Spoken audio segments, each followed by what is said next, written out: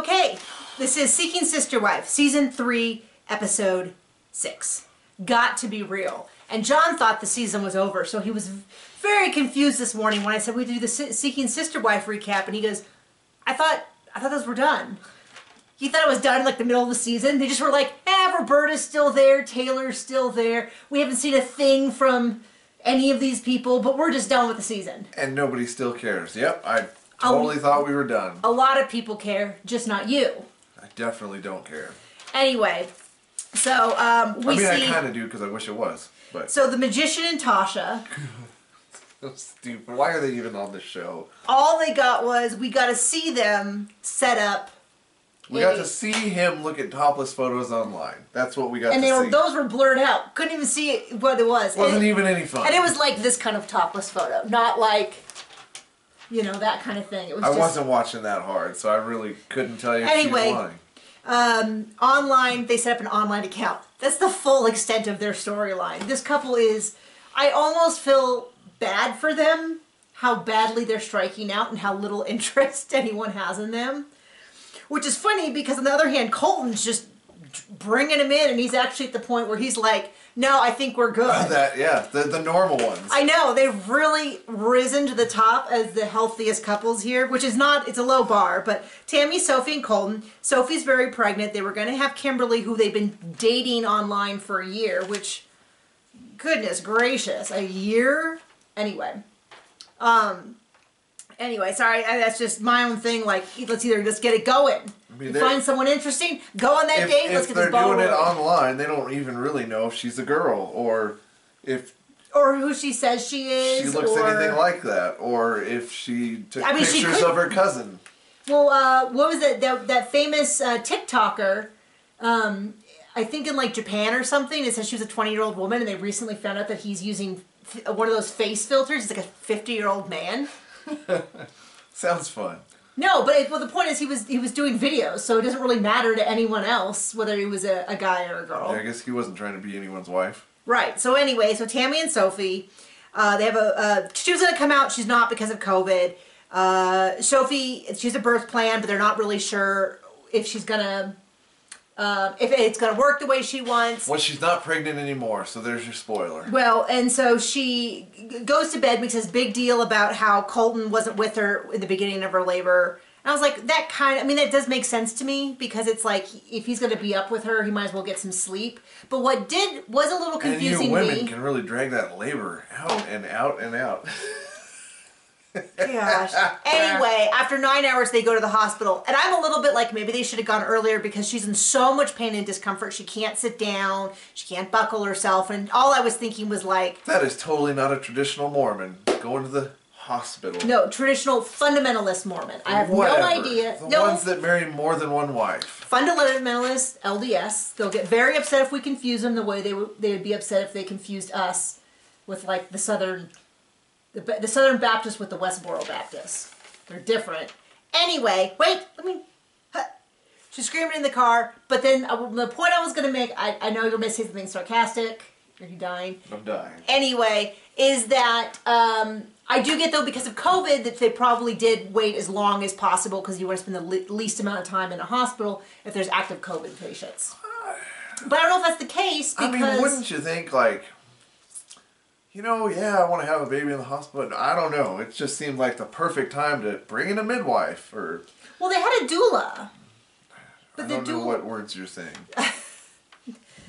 John was not present when I was pregnant. Definitely was not pregnant when she was pregnant. Anyway, skip over them. We get to the Snowdens. Taylor's there. Very little. So a lot happens and nothing happens in this episode, in the sense that... Nothing happened. Last episode, we saw that she wanted to stay. This episode, we saw that she wanted to stay, and she's staying, but it took the whole episode to get there. So she said she just wanted to stay. Why? This is my family. Now, I kind of feel like, this is what confuses me, is just because you're a polygamist, we're just going to throw out all the rules of dating? She spent 3 days with them, and now she's moving in, but what do I know? Well, I mean, everybody's playing around in imaginary land, when the truth is, hey, every day I'm here recording, I get a paycheck. Yeah. Let's drag this out. Anyway, so then they say, well, Christy Chrissy was kind of like in first. So let's see how she feels. Chrissy's like, heck yeah, throw away the suitcase. But I have to call out one thing he said, which is she's like, so I'm really clear about my needs. And if I have needs, do I just need to wait my turn? Or can I like hop the line? And he said, if I'm underserving you. And I was like, that is not a phrase I thought I would ever hear in relation to the marital bed. Underserving you definitely sounds very much like something you would use on a farm. Anyway, that made me laugh. So she stays. She's just moving right in. But this was after. I mean, didn't he kind of lay it out there? It's like, oh yeah, well the deal is you stay and I pay your bills. It's like, did he say that? Yes. How did I miss that? I don't know, but I was like, well, I guess there it is. Yeah, I guess we're moving in too. Basically, I mean, anyway. But well, that and nothing I could say about that would be appropriate. No, this whole show. So then we get to Roberta, Danielle, and Garrick. Mr. Creepy Creeperson. Oh my gosh, he took it up a few notches this week. He's just always like, you know, Roberta is so attractive. Oh, her body. And it's like, obviously when people date, sexual attraction between each other is normal. You don't normally stare at a camera and go on and on about it. I mean, of course, you know, what do I know? So Danielle's on the beach. She's that's she's Large alone. Wife, and for those who don't know, Large Wife is on the beach alone. Calls her sister-in-law, who is very carefully trying not to say, I told you so. That's basically what she's doing. She's like, wow, that sounds really difficult. And you can just see that she's like, I'm not going to say I told you so. I'm not going to do it. That's not going to help anyone. That's not going to move this conversation forward. It's not going to be helpful in the moment. But I was so right, and I wish I could say it, but I'm not going to. That's kind of what I picture the sister-in-law going through. Danielle's like, if it was up to me, we wouldn't be doing this, but God made us. And I'm like, I don't think God wants any part of that particular statement. Pretty sure you dumbasses got all in on this shit. And then... Ship. This ship. No, Sean. Get me demonetized. Anyway, so then they cut to Roberta and Garrick, where he's basically like, it's nice for Roberta to see... This is after he perved down on the boat. Right. And then you can see how little he thinks of Danielle, because the whole time is like, well, now that you can see that Danielle's working through these jealousy issues, and it's going to be very difficult for you. And she's like, okay, but I can't do this if she's not on board. And he's like, well, you know, she'll get better. And then she says, you need to man up. This is all through the translation app. You need to man up and just don't think it, just hope it goes away. You need to go and talk to her until she understands. And I think he was a little taken aback. Like, what, you mean that you're going to tell me what to do too? Like, I thought this was this whole deal where I get to just kind of bang two chicks and be in love with everyone, and everybody gets to deal with their own problems on their own. He's going to do the Cody Brown school of, not to drag in another show. I can't even start with Cody Brown. That's a whole other issue. Is he your hero? Oh, anyway. So it's not going particularly well because she just lays down the law. She's just like, I can't do this if Danielle's unhappy. My guess is, though, is that Danielle's unhappy. And Danielle said as much as that she's unhappy.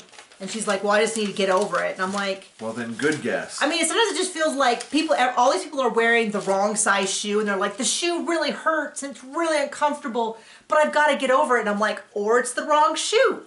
Maybe this isn't the shoe for you. Maybe this is the reason why it's so uncomfortable, is because this is not healthy for you. I had someone who said I was too pro polygamy in my recaps, and I was like, I don't know what recaps you're watching, because I think this is a terrible idea all around. Hey, I'll watch. Crazy people are still out on the internet, unfortunately. They're all adults. They can do what they want, and it's really none of my business other than you put it on TV, label it entertainment, I'm going to watch and have opinions. Anyway.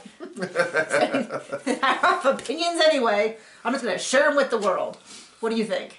I hate these people. Oh, you don't hate them. Someone wants us to get rid of you, to cut you from the show. Well, then who would I gotta have someone to talk to. So anyway, We'll see you later. The season's not over.